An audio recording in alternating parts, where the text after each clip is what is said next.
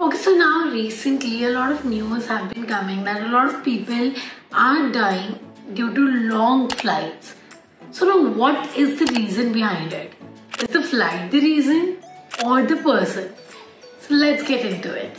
Hi everyone, I'm Dr. Kanika and welcome back to Dr. Duo.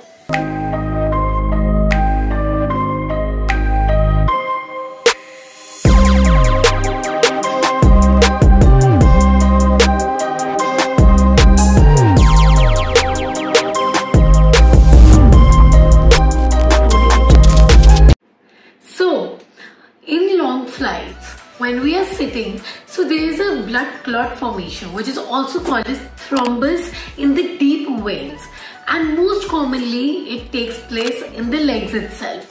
Otherwise it can also take place in intestine, in brain, in heart, everywhere, but most commonly it is the legs. So when the thrombus takes place, because of the following reason, like first, when we are sitting, so the blood circulation becomes very sluggish in the deeper veins. So now this clot can anytime get free from itself and reach the lungs, causing pulmonary embolism. So this whole thing wherein deep vein get that thrombus is actually called as DVT, and the full form of it is deep vein thrombosis. So this is a very important thing to be known, and a lot of people face it. Especially when I say flights, because flights, usually if suppose you are traveling here from US or to US, or having a longer flights, let's say of 7, 8, 10 hours. So maximum times you're just sitting in the same position for that entire long duration. So that can definitely lead to sluggish blood flow, which can cause the formation of this blood clot. So now what to do actually about it, and before that, how can you be the person susceptible to it? What are the predisposing factors to it? So now first would be the people who are having long flights, long car journeys, who are just sitting in single position. Second, it can be due to pregnancy. Third, people who are aged, mostly you will see it in people above 60 years. Then fourth, people having heart disease or any heart condition.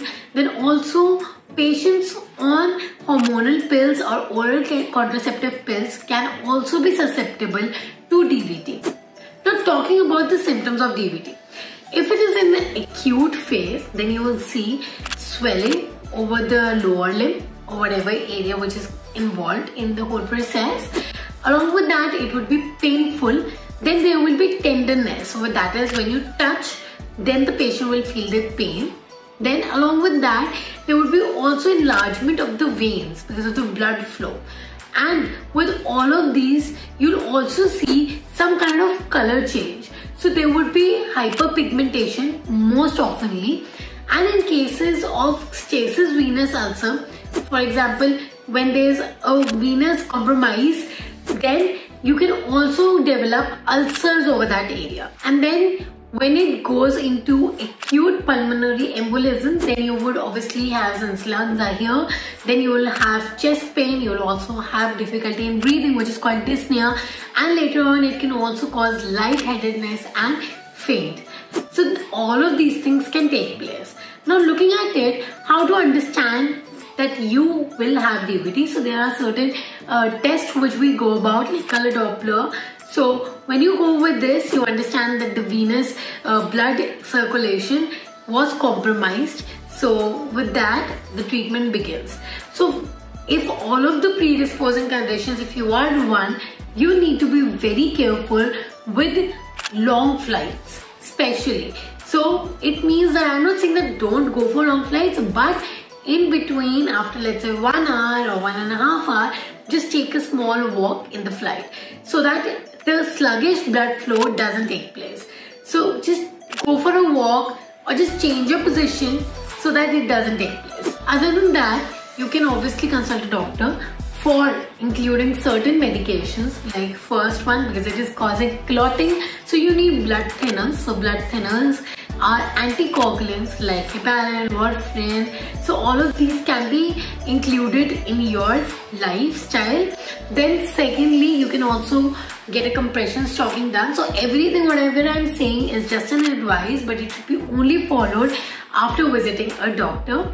Then along with that, you also have to bring in some lifestyle changes, like healthier lifestyle changes, which includes healthy food, exercising daily, and also taking your proper medications on time only after consulting a doctor. So when you do all of these things will be better.